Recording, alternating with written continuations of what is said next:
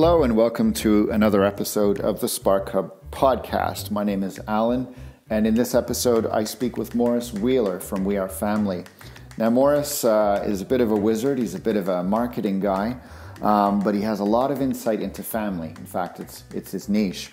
And so one of the places I started with Maurice was to talk about the metaverse. So what happens when the world goes online? It's been long in the tooth, long in the making. I certainly am very digitally enabled, but what happens when reality and the metaverse almost mirror each other? What do we do with kids on screens? Are there any threats? Are there advantages, opportunities? That's the nature of the discussion with Maurice, and we go deep on a few things, and not to give away too much of the ending, but I come away a little more heartened with the opportunities versus the threats, but we get into all of that. So without further ado, here's Maurice, but just a quick note, as always, there's if you'd like what you hear, dive into more in the show notes below. And now, enjoy our discussion about the metaverse with Maurice Wheeler. So Maurice, thanks for coming on the Spark Hub podcast. As is tradition, let's open with a quote, one of your favorite quotes. So it's actually not going to be someone famous, if that's all right. It's going to be an old coach of mine or mentor of mine who always used to say, how are you choosing to feel today? And I particularly liked it because it was always about putting the responsibility of your emotions on you and not trying to blame everybody else for why you might be having a bad day, and ultimately saying that you're in charge of your own emotions. So whenever, rather than saying, hey, how are you doing today? He'd say, how are you choosing to feel today? So that is Mike Pegg, who was the old coach who used to say that. So that's one of the quotes I often kind of refer back to if I'm having a bad day. It's like, okay, well, this is a choice. This is a choice. That is a great quote, and don't worry, it doesn't need to be anyone famous. It's a quote you choose, and I think it's very meaningful to our discussions. I think I'm a parent, you're a parent, and I'm scared of some of the stuff I'm seeing. But before I ask you sort of the big questions on the metaverse, I'd love you to give us a snapshot of what you do. Originally, right back in the day, I started out as a digital marketeer, and my kind of job and my career path, I guess, evolved over the years into a much more of a strategic role, which ultimately ended up in a much more of a research role. If I may, I say that I just got further and further up the tree, but some people might disagree with that. But ultimately started out in the world of marketing, very much kind of went into the world of research, but into the world of strategy, but the world of research then kind of naturally falls out the back of that. You can't define a strategy unless you properly, truly know and understand your audience, and specifically kids and families. So that was probably an area that I niched into, for want of a better word, probably something like 15 odd years ago, when Disney was one of our major clients, and we were doing a lot of work for them, and we realized quite quickly that we really needed to be a specialist in the kids and family audience if we were going to continue to be a valuable partner to Disney. So that's an area that I kind of took on myself to grow my own knowledge and an area of expertise. So got into the strategy space with kids and families, and then probably for the last 5-6 years has been very much still focused very much in that kind of research strategy area, and still am today. The company that I run today is a broad spectrum marketing agency, from your classic research and strategy at the beginning all the way through to the execution and delivery at the end. But my role within that organisation, and the job that I play in the UK. So as UK CEO, one of our main responsibilities is looking after the bigger international research and strategy for our global clients. So that's kind of where I sit alongside looking after the whole of the UK delivery. So you're a man in the know about families, that's for sure. And I guess you get to see all the trends. And if I were to put myself in the shoes of a big brand, a guy like you is helpful because I guess you bring the connection between the pester power of the children, the structure of families, be they modern or changing, and then where ultimately money goes. So it's a very useful skill set. Thank you. If I may quote another quote so early on in the conversation, as Aristotle once said, the more I know I don't know. So particularly within the space of kids and families, what makes it most exciting is that, as you say, every day I do more and more research, I realize I know less and less. So yeah, hopefully we'll both be on this journey of discovery together. Well, let me start with one of your former clients. There's a movie out, it's been out for a while, called WALL-E. And in this film, we see a future state of humanity where everyone's sitting on a floating chair, punching a screen, sort of disconnected from the natural world, floating in space, content but happy, and it looks horrible. However, as my 10-year-old wakes up every morning, he's binging YouTube, not necessarily bad YouTube, but, great videos. He's coming in with concepts that Elon Musk has planted in his head, and he's told me with great certainty he's never going to need a driver's license. And what is more, all the boring jobs will be taken care of robots. Something I remember seeing referred to in the 60s when robots were going to do all our dumb jobs for us so we could focus on our leisure. So I have a big fear that the future generation could head towards the WALL-E human. And part of that is what I'm hearing about the metaverse. So it's taking people out of reality, putting them into a virtual reality, which you can scale vertically and horizontally in many directions, be it real estate or otherwise. And I don't know anything about it. My kids can go as far as Minecraft and YouTube, but it seems to me that there's big marketing dollars coming for them in the metaverse. And so I'd love you to tell me a little bit more. What is the metaverse as you understand it, is conceptually?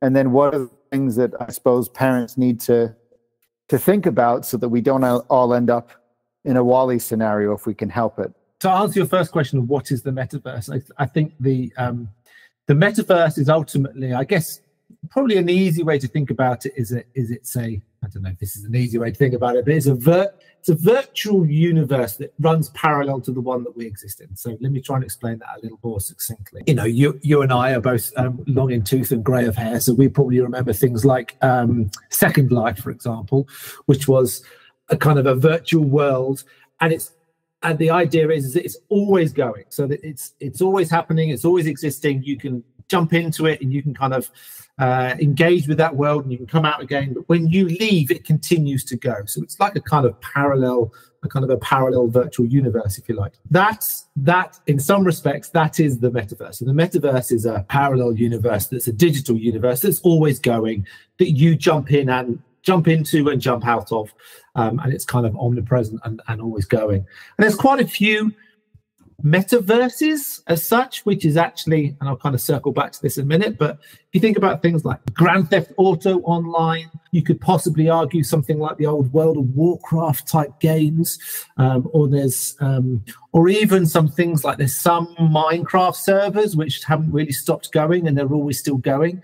And these are all, again, opportunities for you as a child or as anyone to kind of jump in and engage with the world and then kind of jump back out again. But the kind of concept, but that's been around forever. But the thing that people are getting excited about at the moment, or the kind of the metaverse buzzword and how it's different from Second Life circa 20 odd years ago. This Web3, I don't know if you've kind of come across this, but it's a kind of a one step further than just the kind of straightforward metaverse. So where you've got a Grand Theft Auto, and you've also got at the same time you've got like an always going Fortnite universe. The idea behind Web3 is that Web3 sits above all of them and enables you to take something that you've earned, maybe money that you've earned in the Grand Theft Auto world, and spend that in the Fortnite world. So it's kind of like basically almost joining together all of the metaverses so that you can seamlessly take assets or money or status or objects that you earn in one world and you can take them somewhere else. So you could, a terrible example might be you buy a nice pair of Nike trainers in the Fortnite world, and then when you log into the Fortnite world, your Nike trainers automatically appear on your avatar.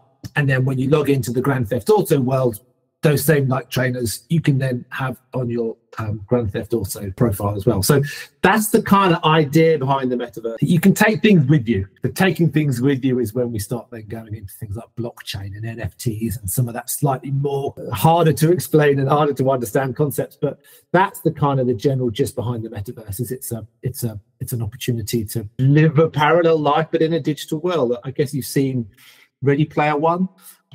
That's very much the kind of the metaverse. I've also seen Black Mirror and other shows like, but I suppose that's a really good conceptual explanation. So call it, the people that don't get it, it's the aggregation of all the online worlds. So it'd be like all the nations of the world coming together in the real world and having, say, one currency, as you say, or sort of, blending everything together. And that all makes sense, and it's exciting, as you say, but I also wonder, how do I relate to someone who's about to enter that world? And how, the other thing I've heard about the metaverse beyond that is it can become better than reality. So within 5 to 10 years, even, it's not out of the realm of possibility that the metaverse could become better than the real world. So if I'm losing an hour of my son's attention span to, say, YouTube today, how many hours would he be lost, say, in the metaverse? And I suppose that's the worry that I have, because I grew up as a gamer. Just for background, I played all the games you mentioned. I used to lose myself in all kinds of games that were 3D scrollers or 3D navigation games, but I also was outside a lot, so I kind of had the real world and the parallel universe, as you say, running next to me, but I was able to adapt. It feels today like the metaverse might actually cannibalize the real world. And I don't know what your feelings on that are, but there's a lot of patterns. I'm assuming a lot of your brands, for example, are starting to invest in the metaverse in some meaningful way. So is there a concern alongside the opportunity, I guess, for the kids of tomorrow? I don't know. I mean, so interestingly, so we just did a big bunch of research with Gen Z, which is, or Gen Z, as we should say, this side of the pond, which is 16 to 24-year-olds. And when we were talking to them about connecting with friends and how they like to be connected, they're an extraordinarily connected generation. They are probably far more social than I ever was at that age, particularly at the younger end of that age when I was 16. Obviously, again, grey of hair, didn't have mobile phones, didn't have digital connection with my mates. Basically, when we left school, that was it. I might phone a mate in the evening, but rarely. So actually, they are ultra connected with their friendship groups through mobile phones, through WhatsApp, through Snapchat, through Insta, through whatever it may be. And so they are an extraordinarily connected generation, and they don't see much of a difference between a conversation on the phone, a conversation via WhatsApp, a conversation on a Discord server when they're playing a video game, a conversation through the video game itself. It's just communication to them. It's just socializing with their mates to them, whether they're doing it in person, whether they're doing it digitally. They prefer in-person socializing. So it's not like they're becoming these Wall-E-fied, couch potatoes that don't know how to do real-world physical interactions. That's not true. They actually, given the chance, they would love to meet up, but they're often not given the chance. They're at home, and as we know, parents aren't letting their kids out as much as they were when we were kids, and blah, blah, blah, and all those things. But they way prefer the physical interaction and kind of hanging out with their mates. When you ask them, what would you like to do? They all just want to go and meet up in the park and chill and chat. So that's I guess encouraging, but at the same time, the socialization is socialization, whatever it may be, in whatever kind of shape or form it takes. So the question is, I guess for me, is like, well, if we want our children to socialize with their mates, yeah, we'd love them to do it in reality, but ultimately they can't for various reasons. So what's the problem with them socializing with their mates within a digital environment? There's limits to it, and we don't want them to be doing nothing but socializing digitally. I'm by no means I'm no parenting expert. Yeah, what it means for parents is it's hard for me to answer that question, because part of me is I'm a very strict parent, and I'm often the first one to limit my children's connectivity. But at the same time, should we fear them chatting with their mates via digital devices or via screens any more than we would if they were doing it physically, no, probably not. No, you've answered it well. There is no answer, is the short version, and every parent's doing it differently. And just to contrast what you say, I had another guest on the show who is a teacher, and she's moved around the world teaching in different classrooms. And I asked her a similar question. What in the classroom, what are you seeing with all this new technology coming in? And she said, it's interesting because the kids still have a real desire, most of her kids, to actually draw, because they learn that if they can put pen to paper, they remember things better.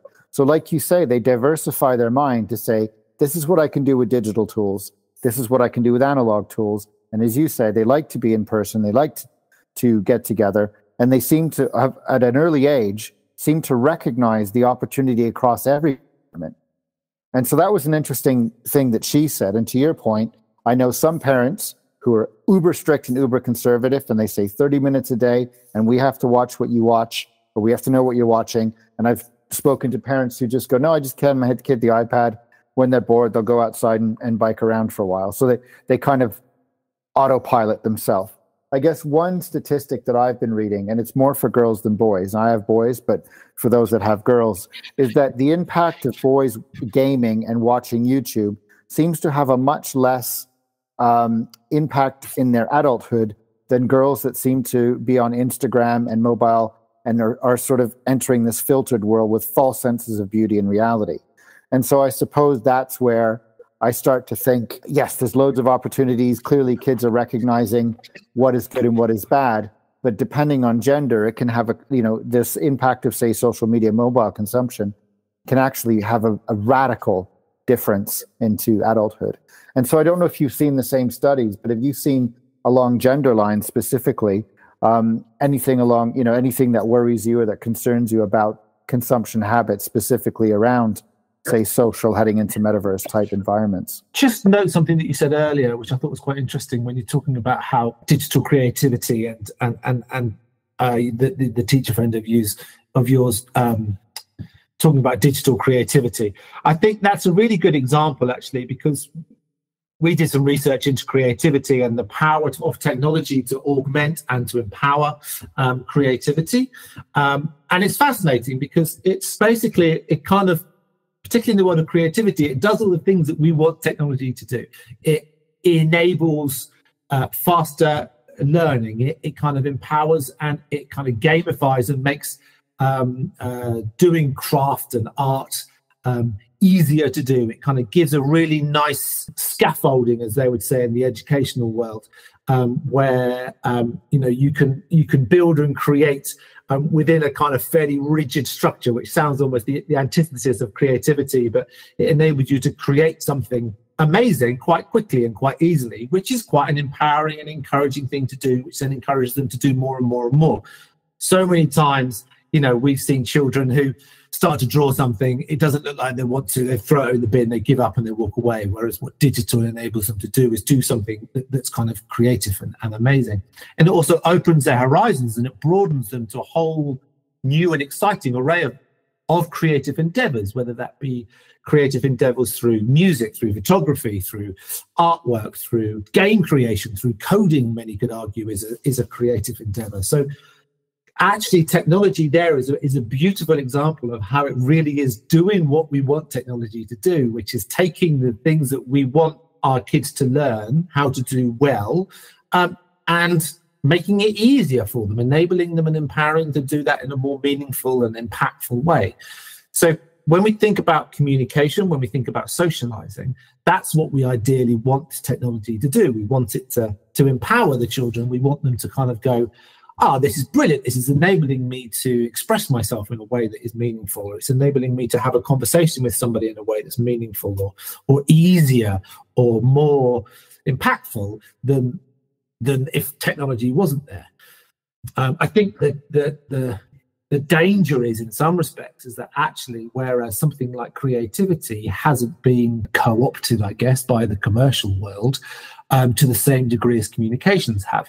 and we can quite squarely point our fingers at our friends at Meta, who have almost certainly co-opted the world of communication for their own financial gains, and ultimately are in many respects gaming the system in order to make communication between people something that they can ultimately interfere with, manipulate, monetize, and that can't be healthy.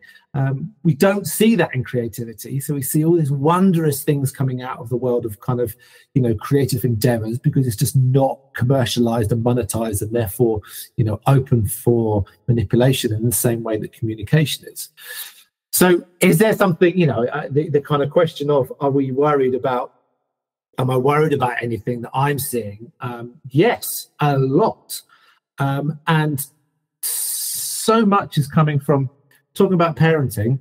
Just got a call from my son. Bear with me one moment, please. So as far as like the things that I'm worried about, again, if I look back to that Gen Z research that I kind of mentioned a second ago, what we saw was, I guess it's like this conflation of situations and scenarios, which has driven kind of quite a serious mental health problem within that generation, which I can only see coming down younger, as such as the way that all these things go.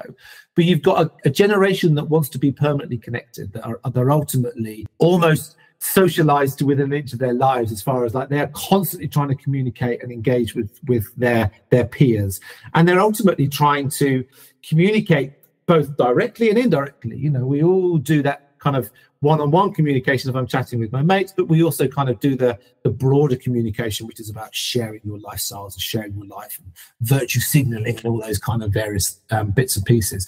And then what we see is that age range is obviously, because communication is so embedded into their digital worlds, that ultimately they're using their digital personas, they're using the ways that they express themselves online as a means of connecting with friends, and therefore the importance that they place in their digital existences is very, very high. We also know that generation is prone to manipulate that, and they are always wanting to try and have a better life than they actually have, and to show themselves in a better light than they actually are. And that is then kind of confounding the situation where they then are ultimately in this kind of slightly hellhole situation where they're lying to themselves and to their friends. They're really struggling with then that connection, because they're not getting the feedback on their fake lives that they wanted, which makes that they want to fake it even more to try and get even more positive affirmation for the things that they're doing, which is kind of leading them to this almost kind of nightmare scenario where they're just so the mental load on them is getting too much. And we're seeing serious mental health issues in that generation because of this and other factors. But this is definitely one of the kind of the main factors, is the fact that they are kind of being driven and manipulated to socialize in a way that isn't normal. But I guess the thing that slightly encourages me is that that's Gen Z, and that's the bubble that's kind of like almost shifting out. And the ones that are coming in, like one of the most popular apps amongst kind of 14 to 17, 18-year-old is an app called Be Real. And the idea, I don't know if you've come across Be Real, but the idea behind Be Real is at any moment over a 24-hour period, you set up a little Be Real group, if you like, you and like 10 mates, and then Be Real will then message you all at the same time and go, take a photo right now, front camera, back camera, on your camera, exactly what you're doing now. And you've got like a certain amount of time to take that photo. And the idea is just be real. Don't fake it. Don't try and make it into something that it's not. Just take the photo. And that generation that's coming up, that kind of 14 to 18-year-old, are actually kind of going, you know what, I'm not going to play that game that the last generation, Gen Z, did. So I guess if you've got a kid who's 16 to 20, then you should probably be more concerned potentially than if you've got a kid who's kind of younger than 16, so kind of the 15s, 14s, because they're just becoming a little bit more savvy.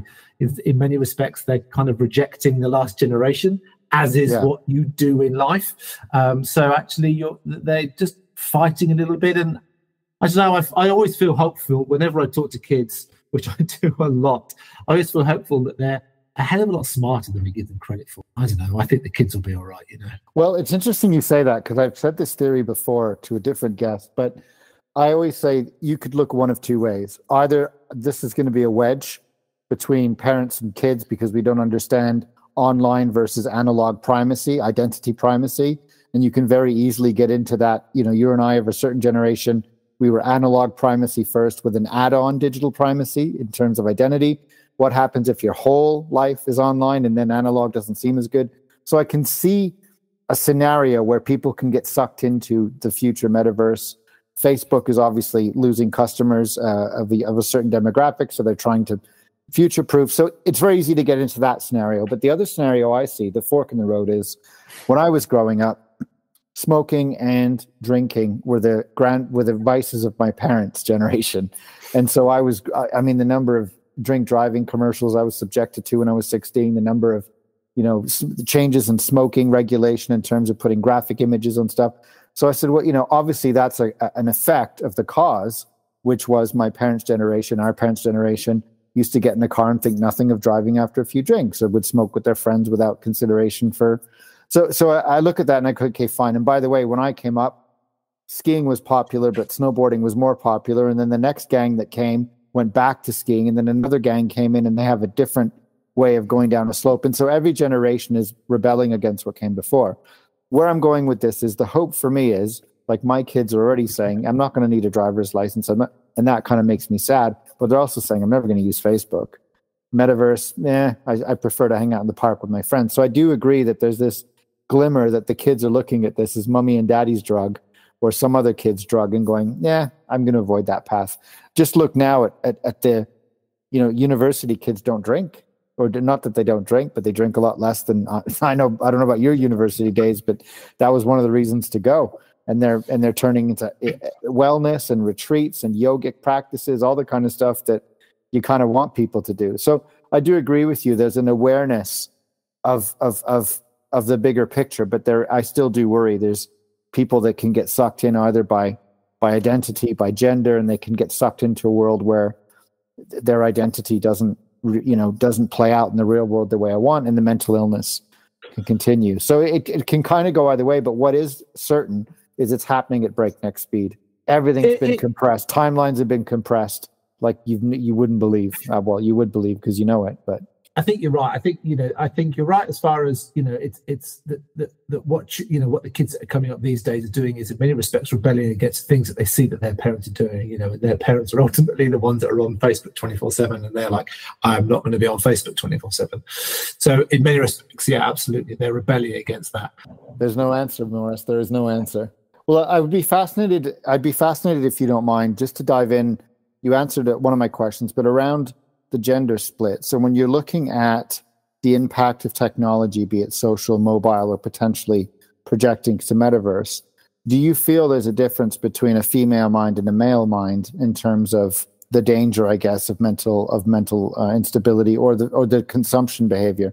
Because that's what I read recently, is it can be divided by gender lines. And I'd be fascinated to know what you've witnessed or what your research is saying along those lines. Well, I mean, ultimately, gender lines are defined by culture, aren't they? So, you know, I don't think that obviously there's nothing that there's no kind of biological differences between the challenges that boys face versus girls face, but there is definitely cultural differences between the challenges that what boys face and what girls face. And I think girls are typically, there tends to be an expectation that girls are much more sociable, and they tend to be more than boys. Again, there is a perception within culture that girls care more about their social groups and their social standing within groups than boys do, whereas boys are a little bit more chill about that sort of thing. Again, I don't think that's not a biological thing; it's a cultural thing. So, you know, in many respects, girls are coming into a world where there is an expectation that is the expectation, that there is a belief that culturally this is your job, girl. You know, as a girl, you are, you know, your job is to be worried about these things. So naturally, they are worried about these things. You know, again, won't get into a big kind of gender debate as such, but I think the challenge is that there is an expectation that girls are more sociable, and they take their social standing and the way that they communicate is a much more of a social communication versus boys. So there is that challenge, but that's not to say, yes, the typical girl probably has more troubles, particularly as far as, obviously social media is particularly image heavy, and image in both the way that one expresses oneself is obviously quite a visual by image, but also the image as far as the how you portray yourself. And I think girls are probably have a higher expectation about having a more in inverted commas perfect image versus boys who being a bit more rough and ready and a bit more whatever is something that is a bit more culturally acceptable. So again, the pressure to be perfect I think is higher for girls than it is for boys, generally speaking. But that said, I think generally speaking, I think it's always dangerous, isn't it, to say therefore boys don't have that challenge, because they do. 100% they do. They still have that challenge. I didn't mean to imply that boys and girls don't have those challenges. I just meant generally, because as I said, when I was listening to another psychologist, he was splitting it along gender lines. And to be clear, I'm not talking about biological gender. I'm talking about inside, social gender. As you say, it's culturally driven. So let's remove the biological element for a minute. People can skew different ways. And so in that context, he brought up the fascinating point that YouTube and games seem to have less impact on the sort of more males, and a bigger impact is on the more female archetype, was impacted by the likes of filters and Instagram and fake world, the opposite of Be Real. So it was a fascinating observation, but where it's leading me is, as someone who works with big brands, what type of advice are they coming to you for in terms of, planning marketing spend to target certain people and that sort of thing? I imagine that they would be looking to you to say, how do we invest wisely in the metaverse if kids aren't using traditional media and watching TV commercials on Saturday morning like they used to?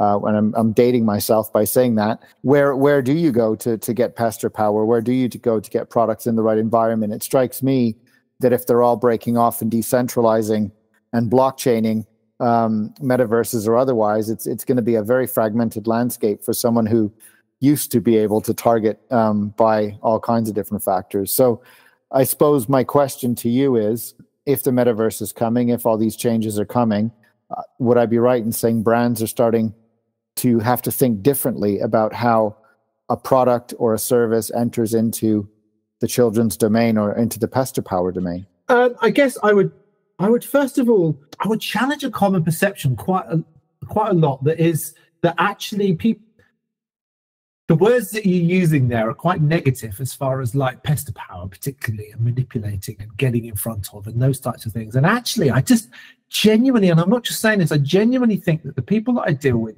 the clients that I deal with, generally are trying to do good. And they're not actually out there trying to manipulate and persuade children to do things that is wrong or that's kind of even against what no one's trying to corrupt the minds of youth in order to kind of sell more product to them. There probably are people out there that do that. But generally, my clients, they're all quite nice people. What they are trying to do is create great content that kids really like to watch. I used to love watching great content. A lot of my clients really love making good content that kids want to engage with. Yeah, there needs to be a commercial angle to that. They're not charities. They want to ultimately, if they can, make some additional revenue through the sale of products and, and merchandise or whatever. But ultimately, it's never as manipulative as I think lots of people think. I think as soon as they kind of take a step outside of the industry and they go, I assume that this is all kind of evil and nefarious, but genuinely in my world, most people in the kids space are actually there for all the right reasons. So kind of that, with that in mind, when we think about the metaverse, ultimately what they're thinking is, well, this is just another Saturday morning cartoon. Whereas kids are sitting down and, again, when I was a kid, I'd sit down and watch He-Man, big fan of He-Man. I'd love to sit down and watch that. I'd love to read my Asterix books. I'd love to, play my video games. And what they're now saying is, well, kids are going into the metaverse and exploring the metaverse. Let's give them a really cool experience that they can have there.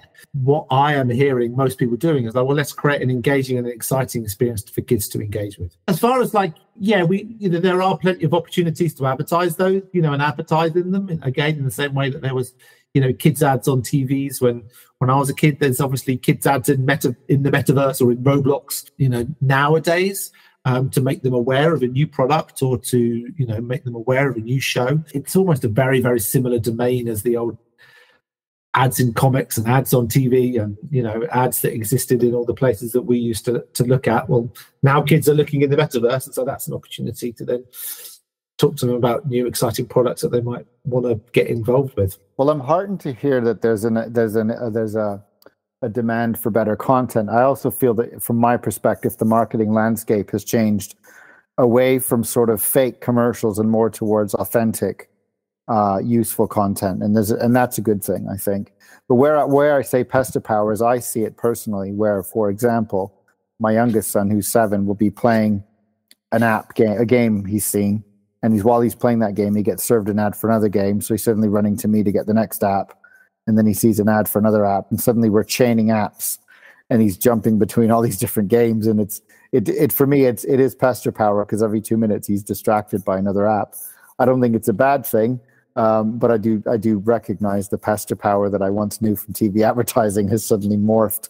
And now I wonder what it's going to be like with a child walking in a haptic suit with VR goggles saying, "Give me your thumbprint so I can get this latest." Maybe I'm projecting too much into the future, but I can imagine it going that way. I have always been mega skeptical about that proper full immersive metaverse. I know that maybe in 100 years, the world's going to be a different place. 10 years, I genuinely don't think it will be that much different to what we see today. I do not think that people are going to want to stick screens on their faces of their children. I think that particularly things like big VR headsets, the amount of money that has been put into those devices for them to be successful, and still, I would argue they are niche at best. And one could quite happily say that they are a total flop at worst, or even probably at average, they are a total flop. Again, considering the amount that Meta, Sony, Samsung, they have all stuck so much money into that, believing that that's the next thing. I don't even think, people will always say, it's just give it a little while, technology will be amazing. And then, when you think, I've been having that conversation about VR headsets for 20 odd years, I think it's more than just a tech issue. I just think it's a fundamental, we are social beasts. We like living in the real world. Yeah, again, there's going to be a place in the 50 years' time when, the technology and devices that we can implant and augment ourselves with will mean that interaction with that metaverse, with that fake world, is just exactly the same as the real world. But that is a long way away. I don't think our children will ever be in haptic suits with VR headsets on. I just don't think that's the case. I've worked on a number of products from virtual reality through to augmented reality, through to, the Microsoft Kinect, that kind of amazing add-on for the Xbox, which kind of like took the picture. And everybody was like, oh my God, this is going to change the world. To 3D TVs, to all these things. But actually, after a while, people went, people just don't want it. You know what? They're happy to engage with that digital space at the moment through screens. Yeah, that will change. In my opinion, though, that is a long way away. I think that the phone and the TV and the laptop are still going to be king. I can't imagine people are going to be wanting to consume content through VR headsets on the same mass scale as they want to consume content on TVs. Kids are just not, that's not how they want to engage with content. We do a lot of content testing, and 99% of children, when they watch stuff that they want to watch, they just sit there and watch it, and they are loving it. And you just think, what on earth does a VR headset give them that they at what point of a child consuming a piece of content on either a laptop, a TV, a mobile phone, where they're literally just sitting down, loving it, at what point do you look at that and you go, you know what that kid needs? That kid needs something strapped to their face and they want to be running around the room. No, they don't. They just want to sit there, chill and watch TV. Yeah, okay, you could argue that that wasn't the case 50 years ago and, that they were outside and, look where we are today. I just can't see it being something that A, children want, B, parents want, or C, is just going to be something that is a fundamental part of society. I just don't, we're just too we're too bonded with real world to want to replace that yet. I agree and I understand. I think one of the things I've heard, though, is what if it becomes, instead of let's say it's a fourth device, which is a pair of glasses and a Neuralink that's, burrowed into your brain. So you don't really need to go outside your head. But again, I'm starting to get into a space that probably isn't even here yet. And to your point, even if it lands in 5 to 10 years, there's no guarantee of adoption. Let's look at the graveyard of all the things we saw that were going to replace the laptop, replace the mobile, replace everything, and that graveyard is only getting bigger and bigger. So we'll see. But again, I do a lot of research. I probably speak to hundreds, if not thousands, of children on an annual basis, and I really appreciate that. Me as white middle class, waspy person that I am in my very, very privileged existence, can sit here and kind of say, I just don't believe that to be the case. When I know, and I've been in households where I've kind of gone, that's not, eek, that feels nasty. It feels like, a parent of a 6-month-old is sticking an iPad in the cot, basically to, just put the child in. You're like, oh, that's not what I would do. And I appreciate that there is these kind of extremities of parenting, and those extremities might become more the norm. I think there is a long, long time before parents are going to go, yeah, no, absolutely, implant that in my child's brain. Go for it. I've got no issues with that. That is a long way away. Again, just think what we were like, even just 10 years ago. That wasn't that long ago in the grand scheme of. Not much has changed in 10 years. Yes, you could say that it's gone breakneck speed and there are new apps and there are new blah, blah, blah. But actually, how children are consuming content, it's on different platforms. It's a different mode as far as maybe it's more, it's almost entirely video on demand, whereas maybe 10 years ago, there was a remnants of linear broadcast, but, and now it's almost entirely a video on demand. Yes, obviously 10 years ago, we didn't have the same prevalence of the Netflixes and the Disney Pluses as we do today from a content perception. Yes, 10 years ago, probably children didn't have quite as many screens available to them. To say that in the next 10 years, we're going to be all strapping screens onto our children's faces and implanting stuff in their brains, I think we are 30, 40 years before that's even a reality. Again, I might sound like an old dinosaur and like those people who went, the internet will never take off. But from what I understand of basic human traits and basic kind of anthropological needs, I just struggle to think that that's going to become mainstream. In my lifetime as a marketeer, I can't see that being the case. Maybe in my children's lifetimes, maybe in my grandchildren's lifetimes as a marketeer, maybe. It's just not something that's really that deep, immersive screen on face world. I think it will all be through the standard screens that we're aware of, at least for another 20 years. It's a great prediction, Maurice. And as you say, it's coming back to your quote, when you see people and they lift their eyes from the screen, you can ask that question, how have you chosen to feel today? And I just wonder, as if you say, it's more going to be the way content is served, the way it's formatted, the way it's consumed, the UX basically seems to be where the big changes are going to come in the next few years. I'd be curious to get your opinion on one more item before we round off. And one of the items was sort of the cancel culture, sort of offense culture. And I read a fascinating study that the other week that was saying what seems to be happening nowadays, especially with the younger generation, say sub 20, is that they're losing the ability to read body language. So if I'm standing in front of you, you'll very quickly pick up my mood in terms of, is he aggressive, fight or flight? Is he friendly? Whereas we read a tweet, and even if it's got sarcasm, not everyone can pick that up. And so people are, for example, taking tweets and comments and social threads and looking at them as threats, as if someone's really going to intend them harm. And of course, you then get into cyberbullying. I just wonder what your thoughts are on melding the two worlds of reading body language and intent with the devices that serve them in a way that might strip away the way we can interpret intent. And if you've seen anything in that space, be it sort of different ways to display content, different ways to sort of signal that someone's not serious or that it's a bot. it seems to me that it's almost the spam culture, the offense culture, the cancel culture that is at risk of growing, but it might just be the marginal few that are seeing it and sort of overrepresenting those statistics.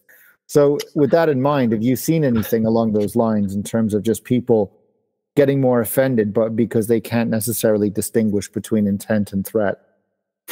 Well, I don't think, you ask a kid that, I don't think they will say that they've ever had any issue understanding what their mates have said when they've texted them. I think ultimately it's probably old folks like us that are going around going, well, I didn't understand what they said because, they were Twittergramming me or something. I don't really know. And I think that, you get so many people going, well, the whole kind of body language thing. I think, yes, if you spent the formative years of your life, first 16, 20 years of your life, only engaging with people in a physical sense, and ultimately you built up a set of heuristics in your mind as far as what someone meant and how to judge and interpret what someone said through what they're physically doing. But I think ultimately we still want to communicate, and we still want to try and understand, and we still want to proactively make sure that we aren't misinterpreting somebody else. And I think that children today who don't necessarily have body language as a means to kind of validate an opinion or to kind of to see what someone's intent is, therefore they just don't assume intent. So they would take a tweet at its face value and not assume that someone is being quite so aggressive. They would just kind of go, okay, you know what, I don't know what the intent is here because it's not super clear, so I'm not going to make an assumption because that's not going to be helpful for anyone. I think those assumptions are coming from stupid old people who back in the day, that was the only way that they could measure intent was through body language. Whereas I genuinely I'm not hearing that from kids. There are very few children that go, I don't understand what my mate said, or he misinterpreted my message when I sent it to him, because they know that something is open to misinterpretation, because that is the communication that they grew up with. So they are well aware of what can be interpreted and what can't be interpreted, because that's what they've been doing their entire lives. So I actually think that in 10 years' time, it won't be a conversation, because I think people will go, well, I know what can be interpreted by what I wrote, because that's how I've been communicating for all of my life. So it's fine. I get it. I think it's a small bubble that will disappear as old folks who grew up with body language as being their sole means of determining intent slowly die off, and those that haven't had that as their core means of determining intent actually come into play and actually know how to regulate their opinions based on what they see, rather than making assumptions based on what they don't see. That's fascinating. Well, thank you, Maurice, this has been an illuminating conversation, and I've learned a lot, and I'm sort of have a lot more hope now, because, as I say, I've been reading a lot of studies, I've been listening to psychologists talk about the dangers of certain things, but I do feel that you can't always project the future, and no plan survives contact with the enemy, as we always say. So it's good to know that there's shreds of hope, that you're seeing it from the trenches. And I do hope a lot of this stuff trends in the right direction. But no, and just to kind of I'll end on a quote, if you like, to kind of round it off so nicely. There's a good friend of mine called Dr. Jessica Petrowski, who's over at the University of Amsterdam, and she always says that the technology is neither good or bad, it is powerful. And I think that's the thing, is that it's not that technology is potentially destroying the kids, it's potentially just a very, very powerful means of augmenting what they're doing at the moment. So definitely you shouldn't consider technology to be a potential foe, because it can be a potential friend just as easily. That's amazing. Well, thank you, Maurice. This has been great. I appreciate your time today. Thanks a lot. Not a problem at all. Good to speak to you.